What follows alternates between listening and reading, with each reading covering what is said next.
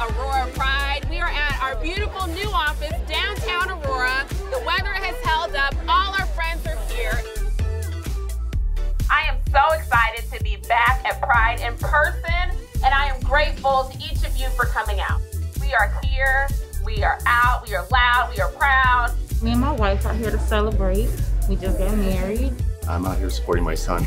This community and a lot of people in it haven't grown up with this type of stuff, so it's really important to hold events like this so that they get used to it. I find this to be such a welcoming and inviting place to feel okay to be exactly who you are, no matter what that is. People are fired up. This is a brand new part of the district, and we heard screams from the beginning to the end. Make some noise if you're happy it's Pride!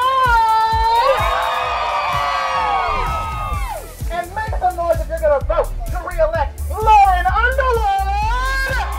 She's on my team. I agree with her 100% on everything. She represents us, and she's just an intelligent, giving person. I'm happy to be here to support her and happy to be here for Pride.